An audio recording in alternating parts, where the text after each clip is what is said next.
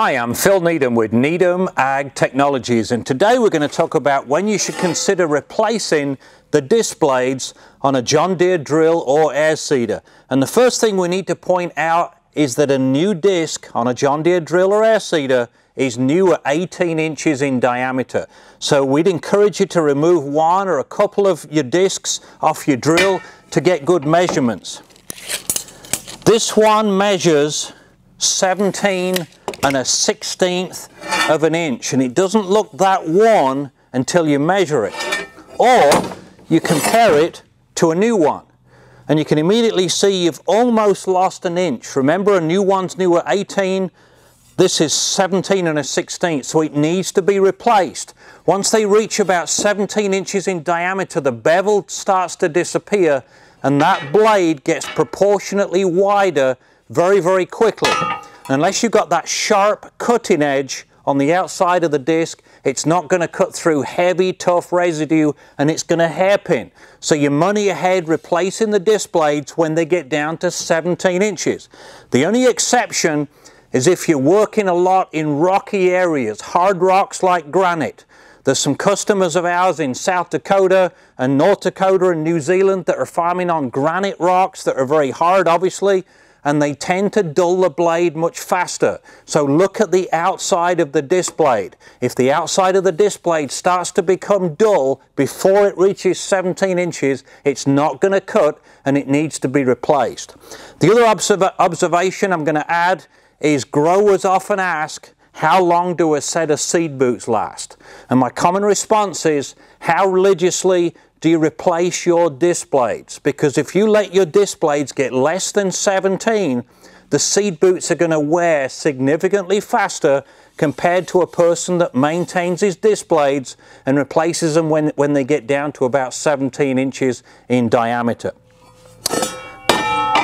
Needham Ag is now selling Forge Deno disc blades, and we have a separate video on YouTube. If you type in Needham Ag disc blades, you'll see a video that talks about the benefits of the Forge Deno disc blades and some of the testing we did to compare the Forge Deno disc blades to some of the other brands on the market, showing how much better they are.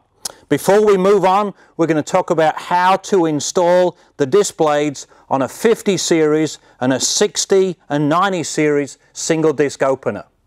So on a 60 and 90 series opener, which is what this is, obviously you have to remove the gauge wheel to be able to access the disc blade and to remove the nuts off the bolts. The next thing we'd encourage you to do is to remove the firming wheel. You don't have to, but it's worth the time. It makes it much easier removing the disc and putting the new disc back on.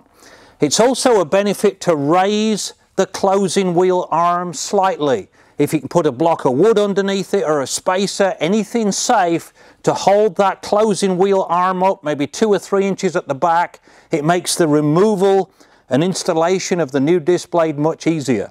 Oftentimes getting the old disc blade off is pretty easy because in many instances it's lost an inch off diameter and it comes off. But I'm going to show you how to remove a new disc blade and how to put a new disc blade back on, making sure the straight side is towards the gauge wheel. The beveled side needs to go towards the seed boot. So straight side against the gauge wheel.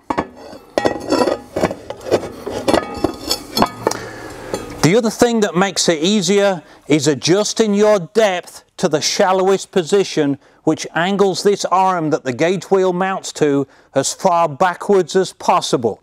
So that's how we install the disc blade on a 60 and a 90 series John Deere opener. So if you have a 50 series opener, such as a 750 or an 1850, the same 4 principles apply as what we just showed you with the 60 and 90 series openers. Number 1, obviously remove your gauge wheel. You have to remove the gauge wheel to get the disc off and obviously the bolts out. Number 2, it's preferable to remove the firming wheel. Okay? Then raise the closing wheel arm at least 2 or 3 inches safely with a block of wood or have somebody hold it up.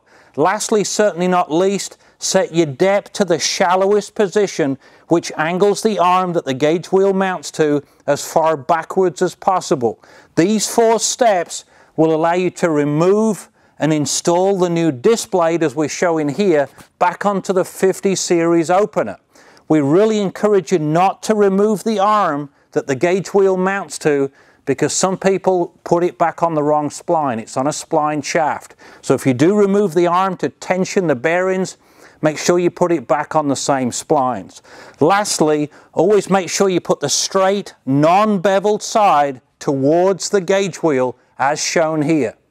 So thanks for watching this video. Be sure and check out the forged Deneau disc blades that Needham Ag is now selling. You can visit our website at needhamag.com, or you can look at the video on the forged Deneau disc blades by typing Needham Ag disc blades into YouTube, or you can subscribe to our channel. Thanks for watching.